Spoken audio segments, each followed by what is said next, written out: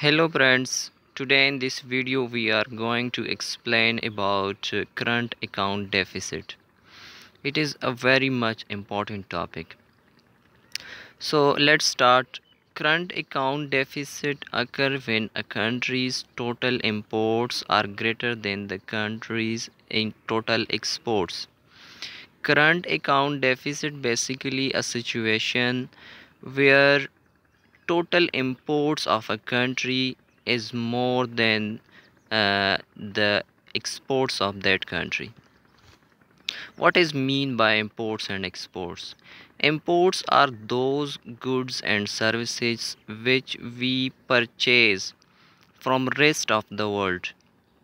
Okay, and what are exports? Exports are those goods, are those commodities, are those things which we selling to the rest of the world. Okay, so when imports of a country more than its exports, it means the dollars that going from our country is more than the dollars that comes to our country.